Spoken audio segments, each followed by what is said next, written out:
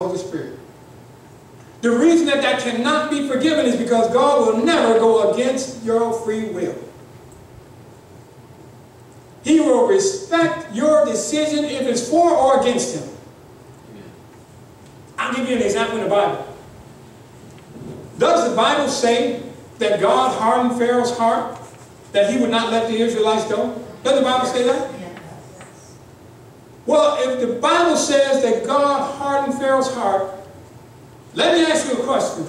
Does God ever go against your free will? Yes or no? No. He does not. So how can you justify the Bible saying God hardened Pharaoh's heart? He withdrew the Holy Spirit. Thank you. Do you understand what he just said? God enabled Pharaoh to believe and to act in accordance with what he already believed anyway. The reason that this is important is because according to the Bible, this is going to happen at the end. His spirit will be lifted, and the only thing will be left is what's in your heart. There will be no more change in your mind. There will be no more, oh, I repent. There won't be any more of that. Whatever is in your heart is what you're going to speak. And you will speak for or against God. And we need, at this moment, to be prepared. Amen. Because it will not be long from now. The persecution will be enormous. It will be worse than anything that's ever been happened on the face of this earth, according to the Bible. There is nothing to compare it with. Some of us have a problem confessing our faith in the world we live in now.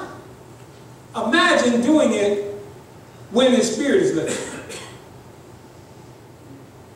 In order to be prepared, we need to yield to the Holy Spirit right now.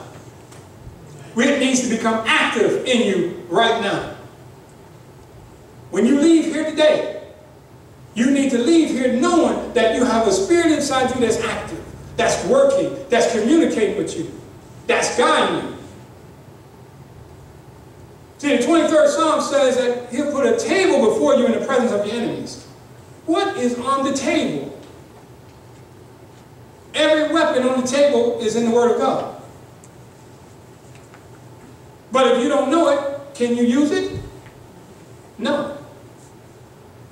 So my appeal today is for the Holy Spirit to be active in you. For it to guide you. For it to reveal the truth to you. This is when the Bible says the truth sets you free. What are you free from? Does anybody know? What are you free from? You're free from condemnation, from what you've done yesterday. And the question is, well, how often should we cleanse ourselves? How often do you sin? It should be daily. Paul says, I die to self daily. That means daily we should be recommitting ourselves through the power of the Holy Spirit to the will of God for our lives. Daily. Sometimes we should be doing it more than daily. There are times where I pray all day. Everything I do would be in the spirit of prayer. I should do that more often. Because when things come at you, sometimes you just need to pray. The right words don't come to mind correctly. I need to pray. And let the Holy Spirit guide me. Then the right words come out. Sometimes my wife helps me with that. She says, ain't we supposed to be praying? Yeah, but you don't know what he did. You got to pray. When we're in church, we should be praying for each other. We should be helping each other. We should be guiding each other. Don't tell me nobody in here has a burden that needs prayer. In fact, who does not need prayer? I'd like to meet somebody. This is what we should be doing to each other. And I'm telling you, if we do this, if we do it, then we will love each other more in depth. See, agape is a powerful word. Agape love that God has for us means that you couldn't lose it no matter what you did. You could not lose that love that God has for you. We should have that same love for each other. that no matter what your neighbor did to you, no matter what your brother and sister did to you, you would still love them. I'm not saying you put up with them. I said you would love them. Because God does not cast favor on those that are disobedient to Him.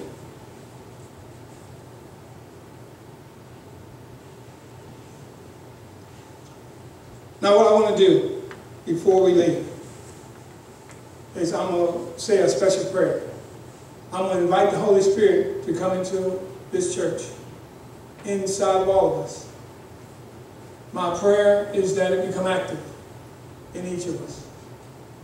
That we are no longer stagnant in the church. We are no longer not forthright. That we are no longer still. It is time to move. The Bible says there's a time to be silent and there's a time to speak. There's seed time and there's harvest time.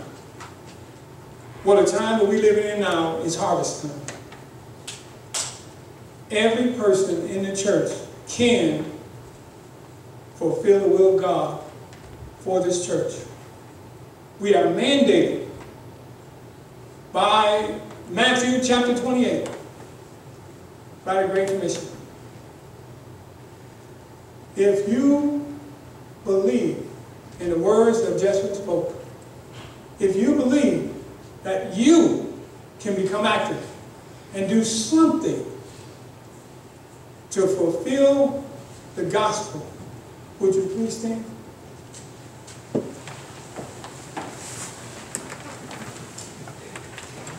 Thank you. Now, if you would with me, I want to say a special prayer. And I want each of you to think about your walk with Christ, about allowing the Holy Spirit to reveal to you those things which you do not know. His will for your life.